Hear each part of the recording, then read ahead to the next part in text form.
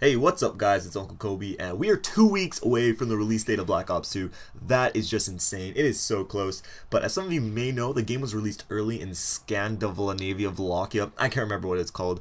But a store released it really early, and I was just cruising through Reddit, and I found a screenshot from Black Ops 2 Zombies menu, and it reveals quite a few things about the beloved Zombies game mode. So here it is. Just from a quick little screenshot, it confirms just a whole bunch of new things Treyarch has implemented in the Black Ops 2 Zombies mode.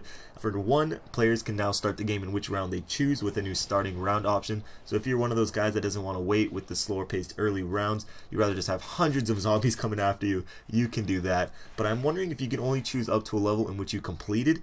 I think that would be best because it would add more motivation to really buckle down and get to that high level.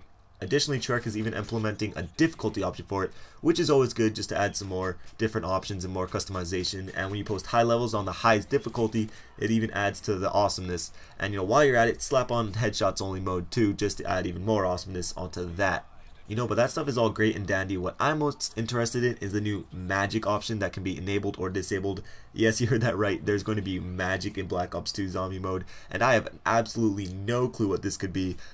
This could refer to, perks or even are we shooting fireballs and lightning and get all Skyrim on them? I don't know. Your guess is good as mine at this point.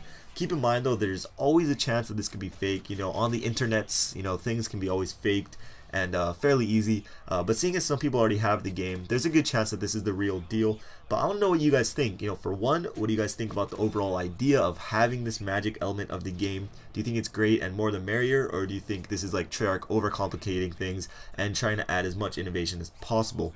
Also, what do you think it even is? Because everyone's opinion is valid at this point. I'm really curious of what it is, so if you have an idea, go ahead and leave it in the comments. Or if you already 100% know what it is, please be sure to tell us. Also, I'm going to try to rustle up some free time to play with you guys tomorrow. I'm not sure what time it should be at, so if you have any suggestions or what time is best for you guys, let me know down below. Put in Eastern Standard Time so I can convert it easily. So anyways, I hope you guys enjoyed this quick little video. 14 days till never leaving my house again. It's going to be awesome. A couple of yesterday's videos on screen now if you missed them. This was Uncle Kobe. I'll talk to you guys later. Peace.